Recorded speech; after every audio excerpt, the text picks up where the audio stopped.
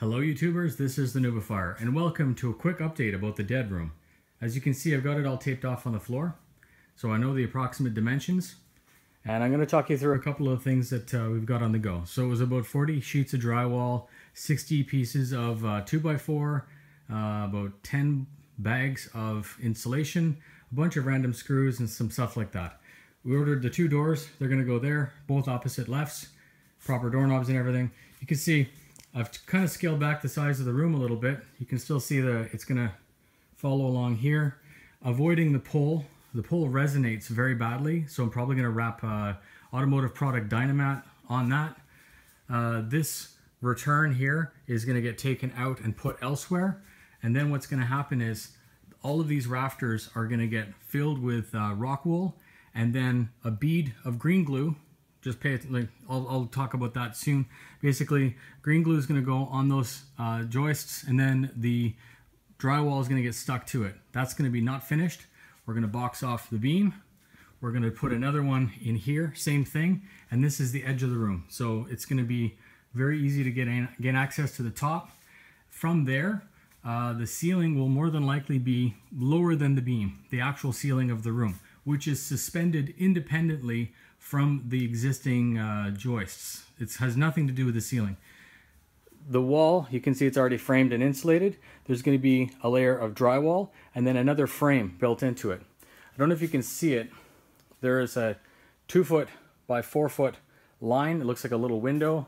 That's going to be a noise trap. It's called a Skyline Trap. It's 2 feet by 4 feet, and it basically sits directly behind my monitor. 180 degrees opposite to that. On this wall here, there's going to be another one. And the idea is as the sound goes to and from, and then it's basically canceled out. That plus foam plus the walls being inert is going to cancel out all of the noise within the room. And the fact that the ceiling isn't touching the rest of the house is going to isolate all the foot traffic, all the voices and everything from above. Now, I mentioned green glue earlier. It's difficult to see. It basically comes in a tube like that, and what it is it's basically got the consistency of silly putty, if anyone's ever seen that before, and it suspends the object off of something else and it never fully hardens. So it's like a rubber. The idea is once the new frame is built on the old frame, vertical strips of green glue are going to go on, and then the drywall is going to get glued to that. But the green glue suspends the drywall on the joists. This is really exciting. This is a 1 foot by 4 foot LED panel, and it's basically 50 watts and has a retarded amount of illumination. It's dimmable. They were a little bit expensive, but more importantly, this thing is only a half an inch thick, and I don't require drilling into the ceiling like I would if I had installed pot lights. I didn't want to compromise all of the effort in making a dead room just to start drilling holes in the ceiling. So this requires only a very, very small wire, dimmable, LED, supposed to last forever. It was a little bit pricey. I think it was like 150 bucks, but totally awesome. And one last thing is you can see here where the room is cut off.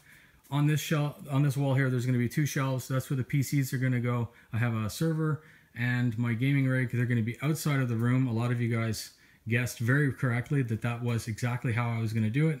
And how I'm going to feed it is these PVC pipes that you'd use normally for a vacuum cleaner, a central vac. So it's going to go along, it's going to come up, and then there's going to be a hole for my gaming rig, and then a hole for a 46-inch TV that's going up top there.